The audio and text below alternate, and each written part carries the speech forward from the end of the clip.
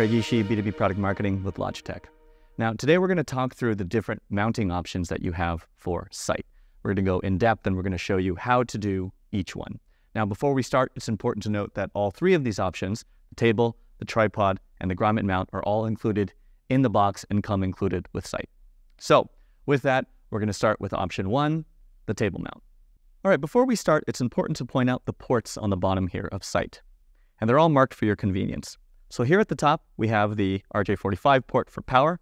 You're going to plug a Cat cable into there and the other side into PoE or PoE injector. You're then going to plug a Cat 6 cable into this bottom port and the other side into our Sight dongle that plugs into the rally bar. And then third, we have this Ethernet port here that can be used to connect an additional rally mic pod, or can be used in the future to connect multiple sites. Now with that in mind, let's take a look at this, the table mount. The table mount is used for flat surfaces like this table we have here that do not have a hole in the middle of the table. You're going to run the cables direct to the middle and into the Sight.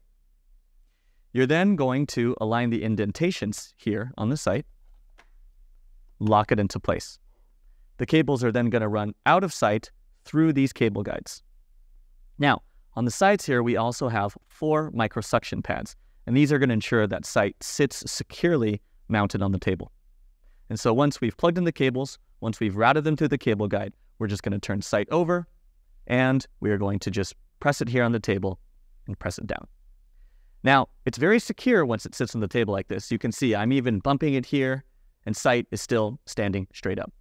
Now, another important note to point out is that the 2 4K cameras that are here on the top are not located on the exact same sides. Instead, we are providing a 315-degree view of the room because we don't want to capture the display that's in the front. And so you want to just make sure that your 2 cameras are pointing away from the rally bar when you mount Sight. Next up, we're going to show an example of the grommet mount. Now, I don't want to drill a hole in this table, so I've got this piece of wood to use as our example.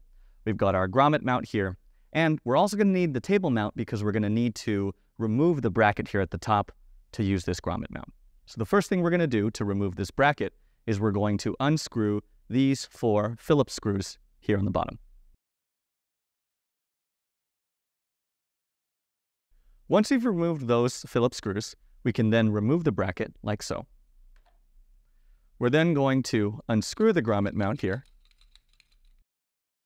and we're going to align the indentations. So we've got a big indentation here and a small indentation on the other side. We're just going to line that up with the indentations here in the bracket, like so, until it clicks in. We're then going to just install like so.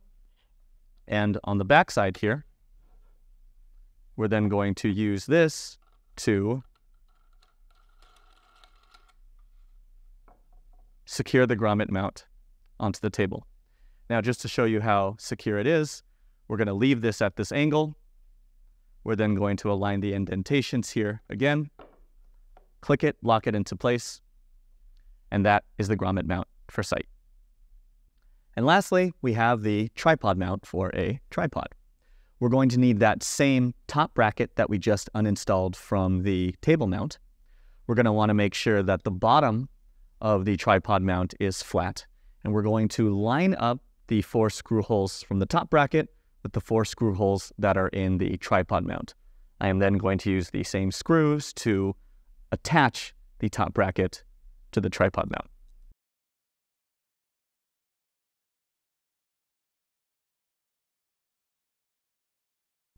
Once I've got the 4 screws in place, I am then going to just remove my tripod bracket here. I'm going to use the center screw, like so. And once that piece is installed, I'm just going to insert it back here into the tripod. And once that's secure, I can just place and align the indentations on the Sight with the indentations that are here on the top bracket and lock Sight into place. Now, I forgot to mention a few things at the beginning of the video, so I just want to make mention of them now. Let's start with cabling. For the table mount, you're going to want to make sure to run the cables through the center of the mount. And the same is going to go for the grommet mount. Again, you're going to want to run the cables through the center. Now, the next question that we get is, where should I place Sight on the table? And the answer is that it depends. The most important thing to note about Sight is that it has a 2 meter or a 6.5 foot pickup radius. So we're going to keep this in mind as we talk through placement. For a standard medium to large room like the one that we have here, where you have a table that's under 14 feet, you can go ahead and mount Sight at the center of the table. If you look at the diagram here, Sight at the center of the table generally picks up everyone around the table. Now for tables that are longer than 14 feet, you're going to want to place Sight at the back third of the table so we can be sure that all the individuals around the room get some camera coverage, whether it's from Sight or Rally Bar. Now, soon enough, we're going to introduce daisy chaining for Sight, so you'll be able to have 2 sights connected in the room.